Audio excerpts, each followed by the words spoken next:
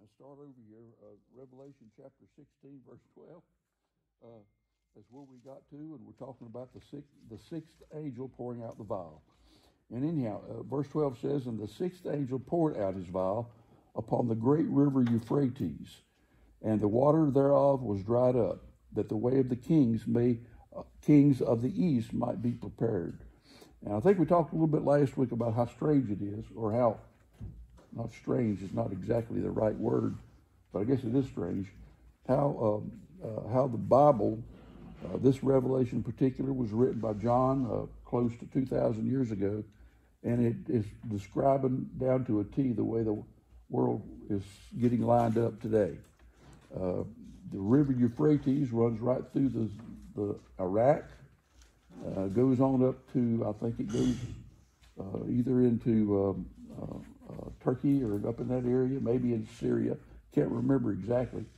But those are the nations that you can turn on the news at any time, and that's what they're talking about. They're talking about the Iraq War. They're talking about the Kurds, which is in northern Syria. By the way, the Kurds are the descendants of the Medes. You know, the Medes and the Persians. That's the Kurds. And all is lining up. It even talks about Russia. I think when you look over in Ezekiel 36, 37, and 38, the battle of Gog and Magog, that is speaks about the nation or the city directly north of Israel. That's if you go take a globe and you go directly north, it goes through Turkey and then it goes into Russia. And so I believe that the alignment of the nations that is beginning to take place is very similar to what the scriptures talks about in those different scriptures. And here it talks about the river Euphrates, being dried up, and the kings of the east. Well, the kings of the east is well, nearby it would be I can't remember the name of that one country, Pakistan, and then it goes over into India, and then over into China would be the kings of the east. Pakistan, by the way, I believe, if I'm not mistaken, is a nuclear country. It has the nuclear weapons. Israel has nuclear weapons, but they don't admit it. I'm sure that they have them, but they never have admitted that they do have. But the kings of the east, and of course would be, I think, more than anything else, is a reference to China. And we know what China is doing today throughout the world. It's trying to take over, be in charge of everything. It's wormed its way into America more so than we realize in many respects. We talked about that some last week. But then verse 13 says, "And I saw three unclean spirits like frogs come out of the mouth of the dragon, out of the mouth of the beast, and out of the mouth of the false prophet." So you see here, first of all, is confirming that there will be the dragon, then there will be the beast, and then there will be the false prophet. Of course, dragon, I think, is a reference to Satan himself. Every time you see that, I think in Scripture you're talking about Satan, and the beast would be the Antichrist, if you will, and the false prophet. The beast is given a description in several places. The first place over is over in Daniel. He talks about the beast that was undescribable. That he had all the other three beasts. I remember there was the lion and the bear and the leopard, but there was no animal that he could relate to describe the beast, the fourth beast. And I believe that began with the Roman Empire. And then, in many respects, the Roman Empire still exists today. It's just kind of went into the background, you might say. But in many respects, a lot of the things that we have in our nation today are patterned after the Roman Empire, like the Senate and other things that go in our government. But anyhow, we'll talk about that more as we get along. Verse 14 says, "And for they are the spirits of the devils, working miracles, which go forth into the kings of the earth and of the whole world, to gather them to battle on the day, the great day of God Almighty, which would be the battle of Armageddon. I think we talked about this some last week, but anyhow, I may have backed up some. But anyhow, the spirit of the devils, these three spirits, the spirits of devils, the spirits of demons, it could be more than just demons. I believe it's probably spirits or fallen angels, if you will. I think that's probably a better description of these spirits. It says they're spirits of devils. I won't go into all of that, but a lot of the demons, I believe that their spirit, they come from the spirits of the Nephilim, or over in Genesis chapter 6, when they were destroyed by the flood, the spirits of those giants that it talks about, the Nephilim, I believe are where the demons, many of the demons, if not all the demons, came from. But I don't know if what this is or not, or if it is a spirit of a fallen angel. Anyhow, verse 15 is a quote from Jesus. I think we went over this. Quote from Jesus, "Behold, I come as a thief. Blessed is he that watcheth and keepeth his garments, lest he walk naked, and they see his shame." Jesus is saying, I think this is a warning, a kind of a warning to us, or a warning to the believers that go through the tribulation. It says that blessed is, "Behold, I come as a thief. Blessed is he that watcheth." I believe is an indication of the rapture. I believe Jesus will come as a thief in the rapture. In other words, you won't be expecting him. Jesus said like this. He said, if you knew when the thief was coming, you'd be prepared. You would wait up and meet him at the window of the door or wherever he was coming in at. But you don't know when he's coming. And that's what he's saying here. "Behold, I come as a thief." In other words, you don't know. It goes along with what Jesus, the way that Jesus explained it in the Nazareth wedding, that they would come unexpected. The father would tell the son would go unexpected to get his bride. But anyhow, it says that, and it says here, "Watcheth and keepeth his garments, lest he walk naked." It's kind of like the 10 virgins. Remember, there were 5 foolish and 5 wise virgins that were waiting for the bridegroom. And the wise ones had oil in their lamp, plenty of oil. The foolish ones did not. In the scripture, oil just about always represents the Spirit, being filled with the Spirit and being dependent upon Him. And so I think that's what this is saying, that the Spirit, the ones that are blessed, keeps his garments clean and ready. The ones that are living by the Spirit, they will be, I think, protected and gathered with Him. And verse 8:16 says, "And He gathered them together into a place called, in Hebrew tongue, Armageddon." This is like the parable. Remember that Jesus gave? There was a parable over in Matthew chapter 13 that talks about a farmer, you might say, went out and sowed wheat in his field. And shortly thereafter, his servant came to him and said, "The enemy has come and sowed tares among our wheat. What do you want me to do? You want me to go out and try to pull them up and destroy them?" And the farmer said, "No, let them both grow together until the harvest, and then we'll separate them."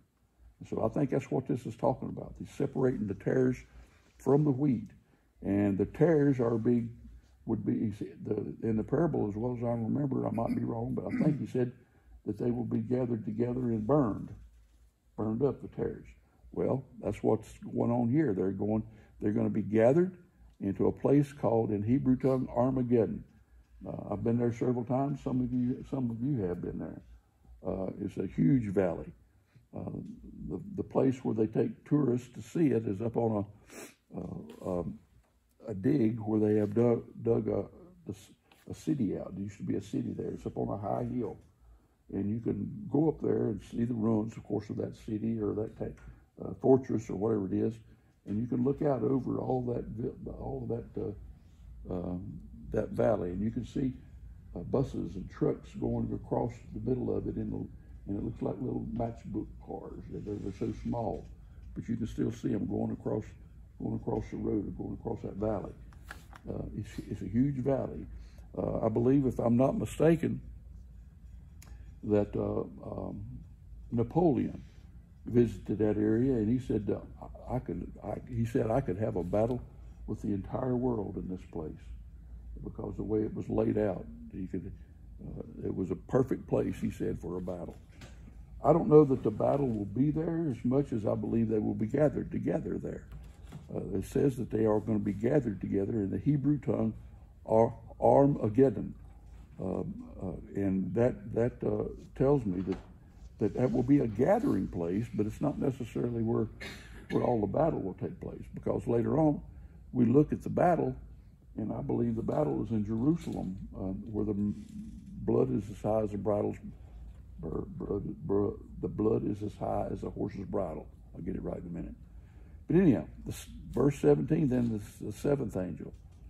The seventh angel poured out his vial into the air, and there came a great voice out of the temple of heaven from the throne, saying, "It is done."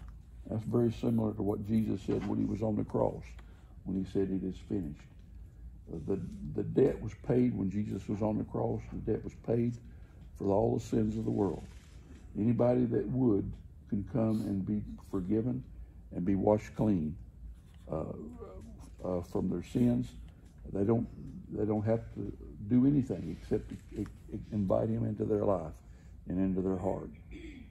But that was what Jesus paid for on the cross when he said it was done. Here, I believe it says what Jesus is saying is, through this whole scenario, is finished. It's over with. What we are talking about in these chapters. That's the reason why I say you can't take these chronologically. You have to take each chapter or each section as a story in itself about what will happen, and they may overlap. One may be part of another, inside of another one, and vice versa. You can't take it chronologically, you might say. But anyhow, it is done. And then verse 18 says, "And there were voices and thunders and lightning, and there was a great earthquake, such as was not seen, not since the men were upon the earth. So mighty an earthquake and so great." This is the greatest earthquake. There was an earthquake when Jesus was crucified.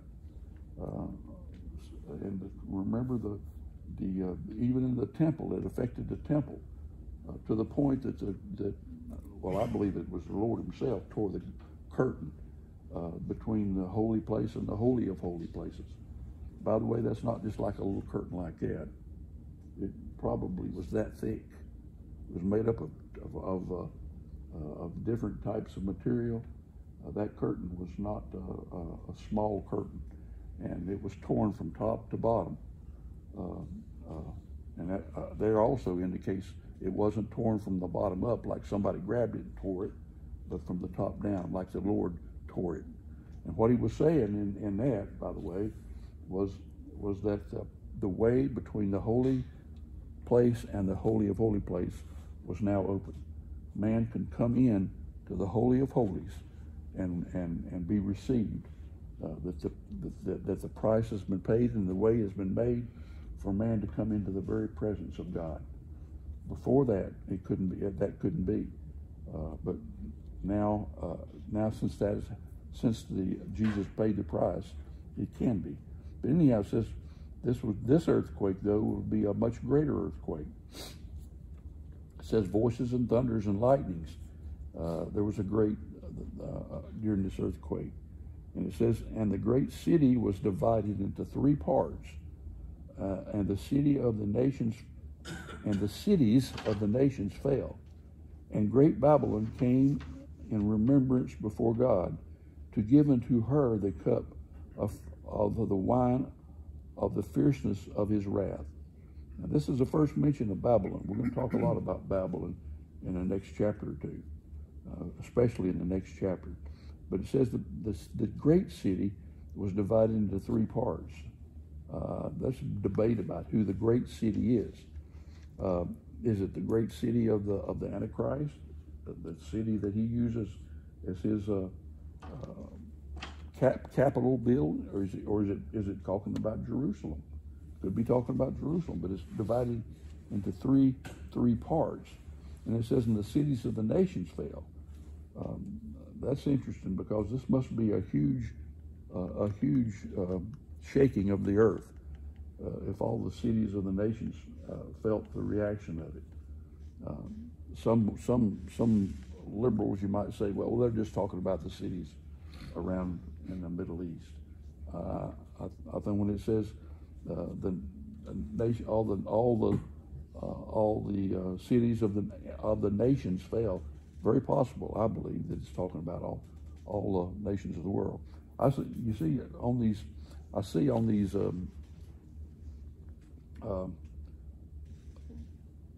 I don't know what you call them. They're programs about nature and that kind of thing. When it talks about the poles, and the poles have shifted, scientific, supposedly stuff. There are some that say that ever so often the Earth does that number. I don't know if that's what it's talking about, but the poles reverse. I don't know if it means the magnetic poles reverse or if the actual poles reverse, but there are those that speculate on that. I don't know if that's what it is, but whatever it is, it's going to be a great shaking, and I believe it will be a great shaking over all the earth. And it says, and came remembrance of God to give to her the cup of the wine of the fierceness of his wrath. Babylon. Talk about Babylon for just a minute, and then we're going to talk about her some more when we get into the next chapter. I'm not for sure how far we are yet. Babylon, of course, we know that there was the city that was the Nimrod. So it's the first one to mention Babel. He was going to build a tower to the sky so that he could be God and reach to the heavens where God was at. And of course, God came down and said, "If I leave these alone, there's nothing that they won't be able to accomplish." And what did he do? Remember what he done? He changed their languages. He mixed their languages so they couldn't understand each other. And so when they done that, they scattered out throughout all the world. That's where we come with different languages. If I've been told, I've not done it, but I've been told that people that study languages and the roots of languages have come to the conclusion that all languages come from one root language. It makes sense to me. Because that's what God did. In Hebrew, some of the words are very similar to English. Like, for instance, the letter Gimel. The picture of the Gimel is, I was telling somebody that last week, is the form of the letter looks like a camel, but it's called Gimel. It's very similar to what we call a camel. That's just one of them, but there's others that, not just letters, but there's words in the Hebrew that sound very similar to English letters, like the word, I don't know, the word wine, we call it wine. In Hebrew, it's yain. It's very similar, and it very well could be in other languages too, because they all come from that one root language. Now, this is just my speculation, but I think David Mills and me have talked about it, and I tend to believe that the root language was Hebrew. And I believe personally, there's no scripture in it, there's no scripture about it, but I do believe, well, there is some scripture about it too, actually, that in the kingdom we will all speak Hebrew. Me and David used to kid each other. Says if we learn Hebrew, we'll be ahead of the rest of them. We'll already know it. Yeah. But that's just we just kidding around. But what I do believe that it's very possible that Hebrew. The reason I say that is because Hebrew was a dead language for nearly 2,000 years. Nobody spoke it except they did speak it in the synagogues during just like Catholics speak in their churches they speak what is it? Latin. Latin. Nobody else speaks Latin. Latin is a dead language. No nation speaks Latin. But Hebrew was a dead language. It's not dead today. It's been resurrected. There was a guy by the name of Eliezer ben Yehuda, I believe was his name, and he decided he was going to start having his family to speak Hebrew. And he started taking the Hebrew language, and he realized that there was lots of words that today that is not in the original Hebrew, like television. Well, he didn't have television then, but there was a lot of words because this was in the 1800s. But he did have modern languages or modern words that didn't match the old language. So he had to come up with new words for it, and so that's what he did. He would combine maybe two or three Hebrew words to make a new Hebrew word that meant this, that, or the other, whatever. But first of all, he started with his family. He insisted that his family always speak Hebrew in the house. And then he started going around to schools. This was in Europe somewhere. I can't remember exactly where at. It was before Israel existed. But anyhow, today, to make a long story short, today, the Jews speak Hebrew. One of the things, if a Jew has Aliyah, which means go back to Israel, the first thing they do is start taking lessons on how to speak Hebrew, if they don't know how to do it already. Like the Russian Jews, they had to learn how to speak Hebrew. Anybody that moves to Israel has to learn how to speak Hebrew. That's the language that they speak. And if that is the language that they speak, and this is my theory, if that's the language that has been resurrected by God, and by the way, there is a scripture, I wish I could look it up for you right now, but I can't remember what it is, that says that the language will be resurrected, that Hebrew will be the spoken word of the Jews when they come back. You see, for 2,000 years, the Jews were no longer speaking Hebrew. They were speaking Greek, or they were speaking the language of the nation they were in, German, or English, or wherever they would live. That's what they spoke. But when Eliezer ben Yehuda started bringing that language back, today that's the main language spoken in Israel today. Most of them also speak English, which is nice.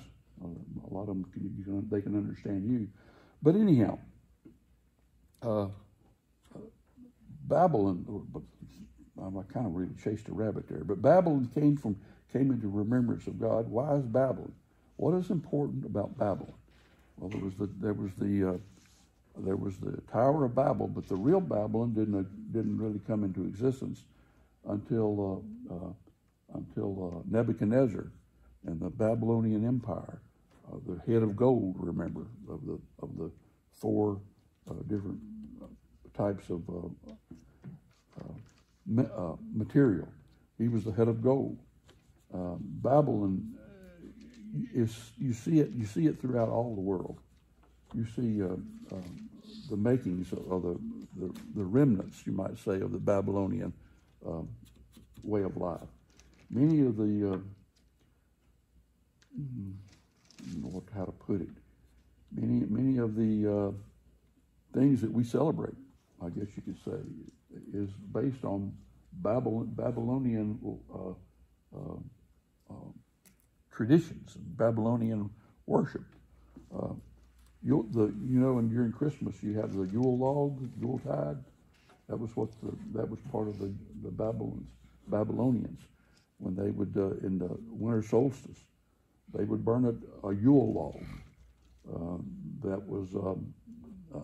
It was something to do with Tammuz. I can't remember all the ins and outs about that, but the goddess Ishtar had a son by the name of Tammuz, and Tammuz was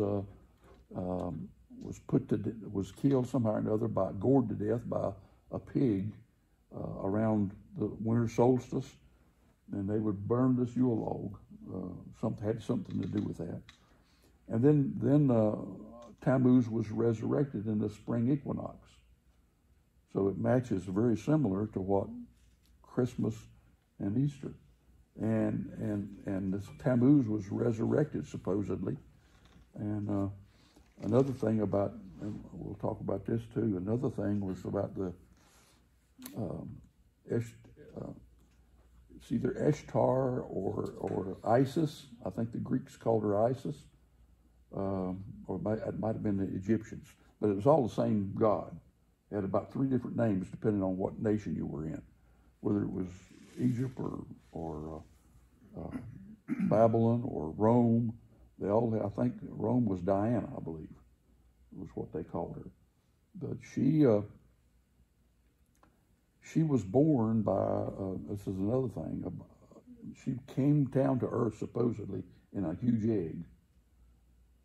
And the egg broke open, and that's where she come from. And she had a boyfriend, I say a boyfriend, but it's, what is his name? I can't remember all their names, but it's Apollo. Apollo was her boyfriend, supposedly. This is kind of hard to get into, but Apollo and her had Tammuz, okay? Remember I mentioned Tammuz. Well, Apollo had a brother that was very jealous, supposedly. And he killed Apollo and cut him into 14 different pieces and scattered these pieces throughout all the world. Now, this is all their teaching.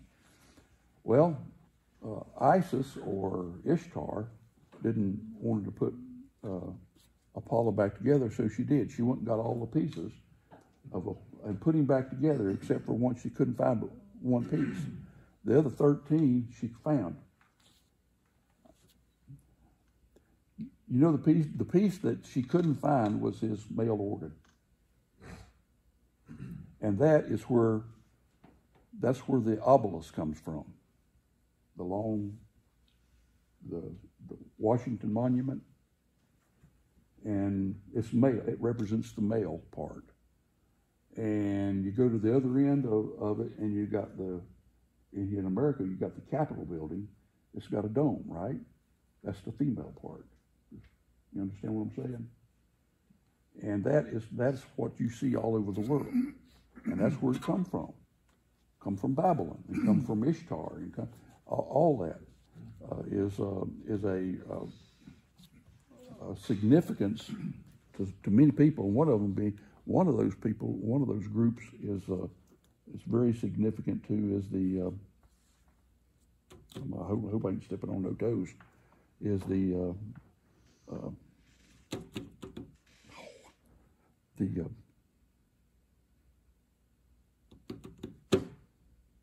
Supper in Catawba. There's got a place there in Catawba. Freemasons.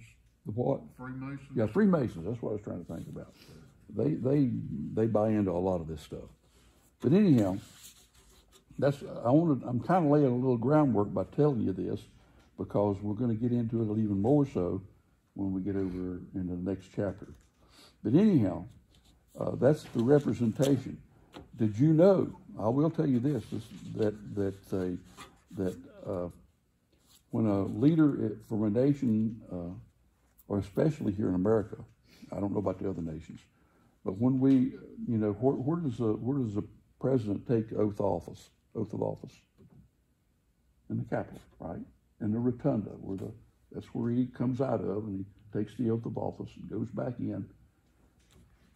That is supposedly anointing him to be, from their standpoint, anointing him to possibly be their final leader. They have a ritual going on at the same time that we are inaugurating our president. They have a ritual going on of supposedly Ishtar and or Isis, or whatever you want to call her, and Apollo getting together and creating a new Tammuz again, or a son, which would be the president, or who, in our case, the president being inaugurated. You see the parallels there? It's birthing a leader. And so that's what they believe. They're also, another thing about under the dome, under the Capitol building in America, there is room. And it was a room that they built for Washington to be buried in. And he refused to do it. He wouldn't do it. So nobody's ever really been buried there. But there is a room under the rotunda that's a mausoleum for a leader to be buried. And some believe that will be, that is an indication of the resurrection of Tammuz or whatever it would be. That's all speculation on their part, but there's a lot of people that, take my word for it, there's a lot of people that believe that, like the Freemasons and others that get involved with that. Now, if they're low-level Freemasons, they may not know about it, but when they get up into, I think, the 32nd or 31st, 32nd degree up high, they know they learn all this stuff about what and it's other, not just the Freemasons, but I think there's other groups too. But anyhow, let's see where we got to. The earthquake, the great earthquake. And a great city was divided in three parts. And I don't know exactly who that city is. It's probably, I think it might be Israel. The thing about it is, Israel, Jerusalem today is divided but it's divided into four parts. You got the Arab, the Muslim set quarter, the Jewish quarter, the Christian corner, and the Armenian corner. Armenian is a different type of Christian type belief. But it is divided even today. And it says in verse 20, we'll go a little bit further and then we'll stop. And every island fled away, and the mountains were not found. It was a huge earthquake that all that took place. And there fell upon men and a great hail out of heaven, every stone about the weight of a talent. I've heard that's about 100 pounds. That's big stones. About a weight of a talent, and men blasphemed God because of the plague of hail, for the plague thereof was exceedingly great. Instead of repenting, what did they do? They blasphemed God. You would think by this point, and knowing that what all was going on, that they would repent and say, God, have mercy on me. But no, they blasphemed God because of what's taking place, because of the exceeding torture that they went under. But that ends up that chapter. But again, you can see that it's going, it kind of covered a whole gamut in that particular area. Does anybody have any comments or anything they'd like to add? So every island fails. So like Hawaii, anything that's surrounded by water is an island, right? Yeah. I mean, small. Yeah, right? I guess so. Well, that's. But, and then the mountains fell when the mountains. What did it say they did? They went. The mountains weren't found, so they were flat. Yeah, yeah. It's very possible that when the islands, if a great earthquake occurs, there's going to be a lot of shaking, and not just in the earth, but there's going to be a lot of stirring of the water. There's going to be a lot of tsunamis, I think is the right word. So they'll probably cover many of the islands. I think that's what it's talking about. Well, if the mountains fell, then, you know. Yeah, it would cause great. We've been on the mountains. We were out west. Yeah. If all them mountains was flat, we might go walk around. It's God is, I believe it. This is my opinion, but I think what God's doing is setting it up to recreate the recreation of the earth, fixing it again like it's supposed to be. But I might be wrong. But that's what it's doing. That hail, 100 pounds. There ain't many cities going to survive that. Well, even if it wasn't 100 pounds, if it was just 10 pounds, yeah. It would be falling. Yeah. It would kill you if you hit you. If you hit you, yeah.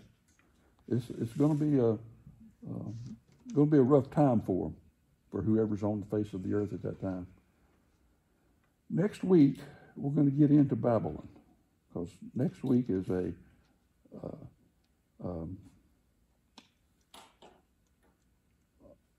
detailed look at Babylon.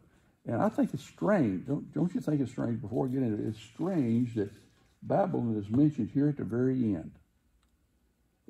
it's way back in history, but now Babylon is, and there's no city, there's no nation called Babylon. There's no city today called Babylon.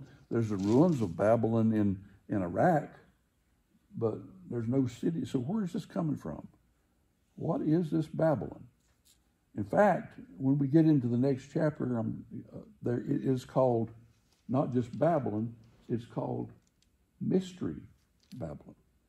So we're going to look at a great mystery next week. I think you'll find it very interesting. You may not agree with everything I say, but there again, I think it's a good way of looking at it. There's a lot of speculation about where Babylon is or what is Babylon, but we're going to talk about it next week. And I think hopefully you won't get too mad at me, because I might rub some feathers the wrong way on that one. But let's look at Babylon next week. Anybody got any comments? Well, over here in some chapter, it calls it Great City. Yeah, the great city Babylon. Mm-hmm. Well, that may be the case. That may be it instead of Jerusalem. Mm-hmm. That's a good point, Patty. Appreciate it. It could be that that's the city that's divided into three parts. But I do know when we get there next week that Babylon will fall. And we'll talk about that. How could it fall if it don't exist? If we don't know where Babylon is, or what is Babylon? How can it fall if it's not in existence? Right? It has to be. It's us. It's the United States. It has to be in existence somewhere, or it has to be to come into existence somewhere in the future. It's in the cloud. It's in the cloud. In the clouds. Yeah, in the cloud. There will be Jerusalem will come from the clouds out of heaven, the new Jerusalem, but not Babylon. All right, let's all stand and we will get back in. We will be dismissed. Dear Heavenly Father, God of Abraham, Isaac, and Jacob, we do praise you and we thank you for the many, many blessings that you've given us, for the opportunities that you have blessed us with to be here this morning, for the health and the strength that you bless us with. Be with those on our prayer list, that you will give healing and restoration, Father, to them. Meet their needs according to your will. Be with those that couldn't be with us this morning. Bring them back next week, and may we fellowship together as we study your word. And I pray a blessing now over everyone here. Yavarechacha Adonai v'ishmarecha. Ye'er Adonai panadilecha v'yokanecha. Yasa Adonai panadilecha v'yasim lecha shalom. The Lord bless you and keep you. The Lord make his face shine upon you and be gracious unto you. The Lord lift up his countenance upon you and give you his shalom, his peace. As always, we pray for the peace of Jerusalem and Shem Yeshua. In Jesus' name we pray. Amen. Good to have y'all.